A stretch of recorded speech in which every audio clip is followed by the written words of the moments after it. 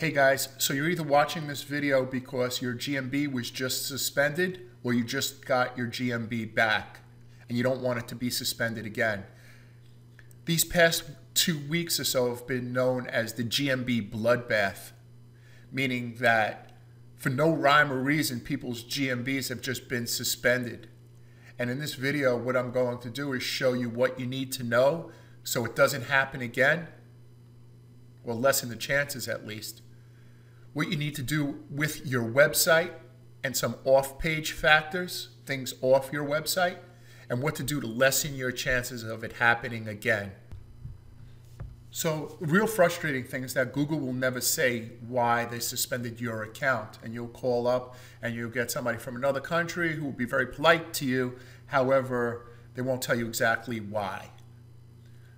Here are just a couple of reasons why they may suspend your account. First of all, if you go in and you change your categories in your GMB listing, or you change your business name to Jones & Jones Law Firm. It used to be Jones & Jones Law Firm. Now you named it Jones & Jones Law Firm. DUI attorneys in Alabama. So if you do something like that, right? You put the keyword in and it's not part of your domain name. If you change the address or even changing the phone number, or if you didn't have a website before and you put it in a different type of website, like you used to have a Facebook page, now you put it in your actual website, they could suspend you. If you change ownership or change locations, or if you change service areas, meaning that if you used to show your address and now you're not showing your address anymore, you could be up for a suspension. So you may have also been unlucky enough to chose one of these professions as your business, either a locksmith, HVAC, or a plumber, roofer, or decided to do painting from home, using your home office as a business to do painting, house painting. And Google deems that as a high-risk industry, meaning that a lot of people use that for lead gen websites. So now they go and suspend your listing because they're not sure, and they'll just suspend you. So if you're in one of these industries, or you have an industry that works from home, including house painting, accounting, any industry like that, you can get suspended. So there are two types of suspensions. One's called a hard suspension, and one is called a soft suspension. A soft suspension is where you still see your knowledge panel to the right-hand side. That's where I have that little Ghostbusters sign over it. You'll still see that. You'll be suspended, but it's a soft suspension. You'll still see your knowledge panel. If you put the name of your business into Google, you'll see your knowledge panel on the right-hand side. When you don't see that, that's a hard suspension. And Google, I don't know anybody getting a soft suspension anymore. It appears that almost everybody's getting a hard, meaning that they're not in the 3-pack anymore. They don't have the knowledge panel, and just hard suspensions are just being given out. So if you've been suspended and you want to know how you could fix your Google listing, go to g.co/contact-GMB. The address is on the bottom of this slide, and I'm also going to put it in the description box below. Here's a couple of things you may or may not need. You may need your business license. Now, if you don't have a business license, you can get one at LegalZoom, Stripe, or Startup. Looks like Startups event. You could get one from one. Once again, I'll put that in the description box below. You'll be able to get a business license from these 3 places. You also may need to show that you have proof of occupancy, and you may need to show utility bills or rental agreements and deeds. You may need to show photos of the business, photos of a sign. So a friend of mine had a law office that was suspended, and we came up, we went to Kinko's or Staples, had a little sign made, put it on the door, took a picture of it, and that was good, got him back. You may also need tax ID papers.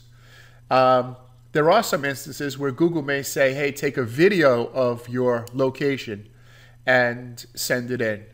So you just need to go to g.co, contact GMB, and when you go to that address, they'll get back to you and let you know what they want from you. Do not contact them more than once. You're going to go on some type of list, and you could get permanently suspended. So once you fill out the form, just leave it alone. I'm telling you, this week, the past 2 weeks, has been a high number of suspensions. It's probably going to take a week or two before they get back to you. The phone number doesn't work anymore. The only way that I found out is to go to this website, the Google website, put in your claim, and wait for them to get back to you. So sometimes people from Google receive a report and then come to your website. And if they can't prove that it's a real website, you'll definitely be suspended. Your GMB will definitely be suspended.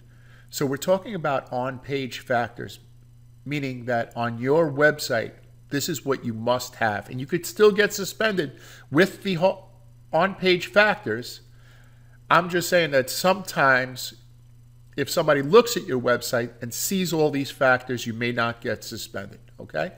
First of all, your website in the upper left-hand corner where it's in red, it should be secure. Second thing is you should have a local phone number. I would put it nice and big on the upper right-hand corner so Google doesn't have to search for it. I would add my picture to the homepage of my website with my name underneath it, right? I've done probably 10,000 websites in my day. Every owner has no problem taking pictures and putting them on Facebook. When it comes time to put their picture on their website, they don't want to do it. I don't know what it is, but if you don't have a picture on your website, Google can't confirm that this is a real website. And you have a better chance of being removed, your GMB from being removed. So please get your picture and put it on your website. Next thing, put your social media icons on your website in the footer and make sure they are updated. If you haven't updated your social media in the past year, Google's just going to look at it as a non-active account. That's your Twitter account, your Facebook, LinkedIn, whichever ones you use. Update it. And please have a terms of service on your website, a TOS. Very important. So let's review off-page factors. Off-page meaning not on your website, on the web, right? Make sure you have a Yelp account. You could still get suspended with a Yelp account. However, Yelp checks to make sure that it's a real business by calling you and trying to sell you their services. Google knows that, and they know that you've been phone verified with Yelp. So if you don't already have a Yelp account, please get a Yelp account. The other thing is paid directories. You'll notice that, like, if you're a lawyer, there's something called Avo and Justia.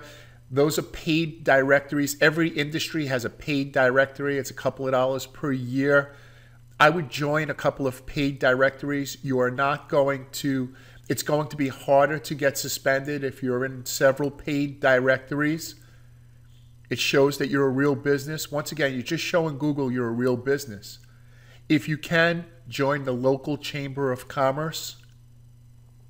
Most of the time, it's only $150, $100, wherever. But join the local Chamber of Commerce if you can. Not a must, but it's a good idea. Okay? You want to update your Google My Business with your pictures and pictures of your office. I don't care if you have to sit there and have somebody snap 50 pictures and upload them to your Google My Business. Please do that as soon as possible. Take pictures of your office. Take pictures of your desk. Take pictures of the outside of your office. You want to show Google this is a real business. Now here's something else. You could go to, there's something called a Google Trusted Photographer. And I had said this in one of my earlier videos. If you go to google.com/streetview/contacts-tools, I'll put the address below in the description box. A Google Trusted Photographer will come to your address and take pictures. I need to know how Google will suspend you if you had one of their photographers on your premise taking pictures. Unless you violate the terms of service, right? Okay, if you start doing some crazy things, changing the name and to a name that's not yours and adding in DUI law or something like that at the end, okay, I could understand them suspending you. But suspending you because they're not sure if you're a real business, you had a photographer come out and take pictures. I mean, man, this is real frustrating. This is real frustrating. All right? The other thing is do this, please.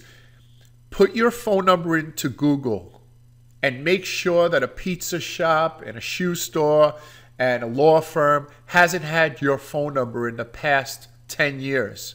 Your phone number wasn't circulated around where other people have had the same exact phone number. So if you purchase a phone number through CallFire or CallRail, try to make sure that that's an original phone number.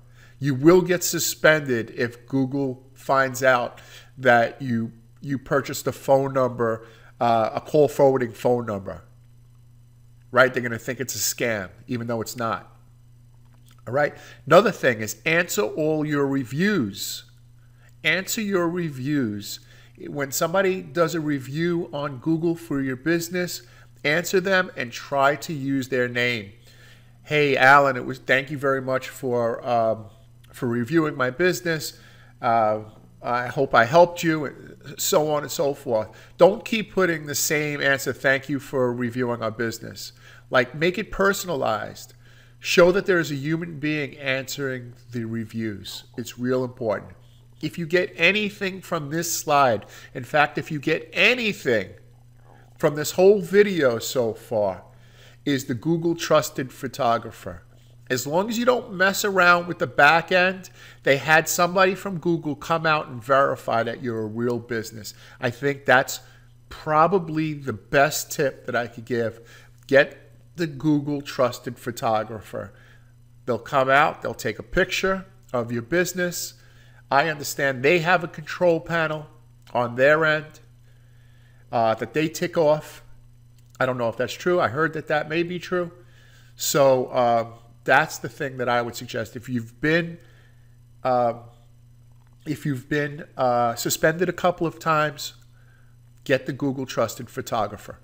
And don't mess around with your back end anymore. Stop changing the name and the categories and the phone numbers. Stay out of there. Just upload pictures and do your Google posts. All right, I got some more stuff for you. So here's something I haven't seen anybody talk about. When you get a GMB, do not let your SEO firm manage your GMB. Don't make them a manager. And I'll tell you why. If they're doing some fishy things with other accounts, Google shuts down the whole manager account. So you may be doing everything right and you give it to a SEO manager who has some spammy accounts, and Google is going to look at a couple of the spammy accounts and then they're just going to suspend everybody in that manager's control panel. If you don't know what I'm talking about, you haven't given anybody access to your GMB. If you have, I would call that person and see if they're in the control panel. All right? If they're doing spammy methods, everybody is going to go down.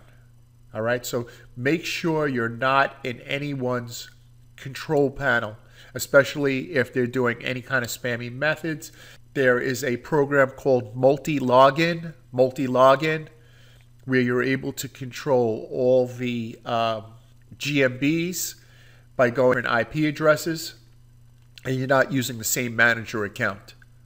So you may want to do that. And another thing, you want to make sure also that several different IP addresses aren't going into your GMB account. So one from New York, one from Florida, another one from California, somebody else from the Philippines, and everyone has access to your GMB. All right? Look, there's a lot of things that you got to know here, but I don't make the rules here. These are just some things that I've found out, and I figured I just want to pass them on to you. But I feel real bad for people who got their account suspended, and then I'm trying to do some research on the web, and people are going, well, it's really not a big deal, you'll come back in 2 weeks. Yeah, tell that to the people that I got to pay my mortgage to. I need to keep my GMB. I need to keep my GMB, so it's real important. But remember what I said before, I'll say it again real quick. Once you put in a request, don't keep putting in a request, because you're going to get deleted permanently. Just do it once.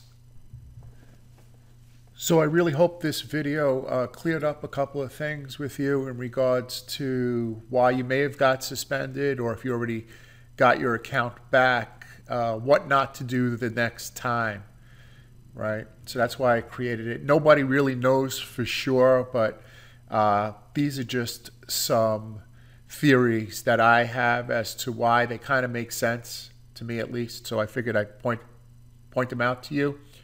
If there's something that I could do to help you, please feel free to reach out to me.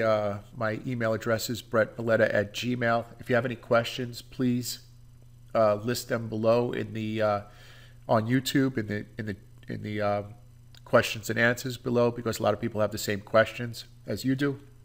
And while getting a suspension is a tough thing, right?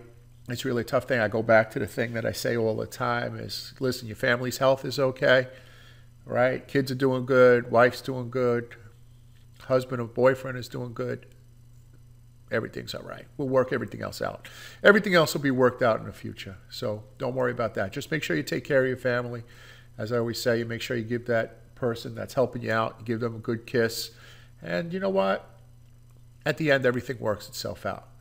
If there's something I could do to help you, feel free to reach out to me. But remember what I said, if you put in that request, just put it in once. Don't put it in more than that. And have a good day. Thanks for everything. Bye.